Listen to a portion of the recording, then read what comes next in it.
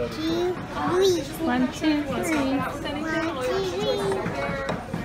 3.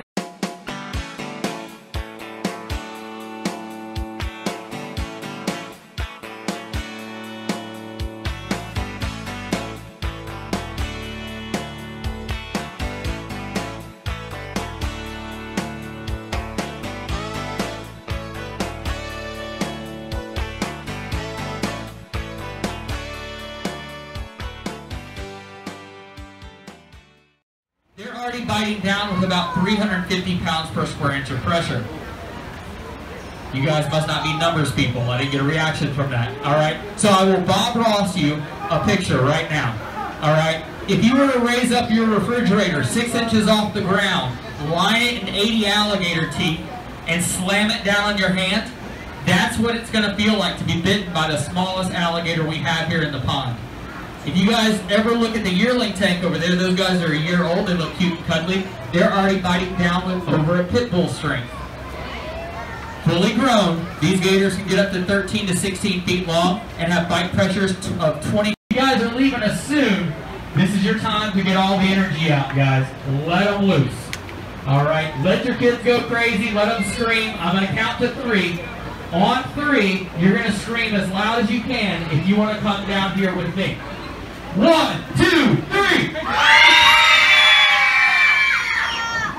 That was a good warm-up. Even better. I guarantee your mom knows what liability means. So mom, teach her that word by the end of the day. She's going to need it, okay? All right, Bella. Now there are 3 things absolutely necessary for a perfect alligator show, okay? It's an alligator. We need a handler. That's me.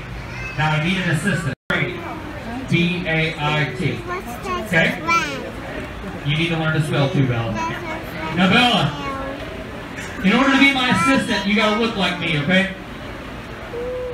I got a uniform for you right here. Now, it's a little dirty, it's a little torn. Stand right here. You wait there, Mom. All right, Bella. Now, you picked an alligator over there, right? What do I have in front of me, Bella? A bunch of them. Like 5 feet alligators, right? So here's what we're gonna do. I am going to go get that alligator that you picked over there on the top. But in order to do that, I'm going to have to get around these guys. So what you're going to do is take this stick, jump over those alligators right there, and splash. And then they're going to come to you.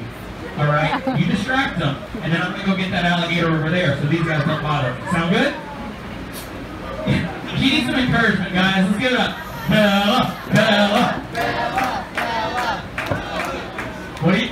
These people are not your friends. Bella, there's no way I'm going to go. You do need to learn liability, Bella. All right, stand back up there. I don't want to lose my job, Bella. Again. All right, Bella, I'm not going to have you do that. All right, so you've got a lot of growing to do. Can you say hi? Say hi, Bella. There you go, absolutely.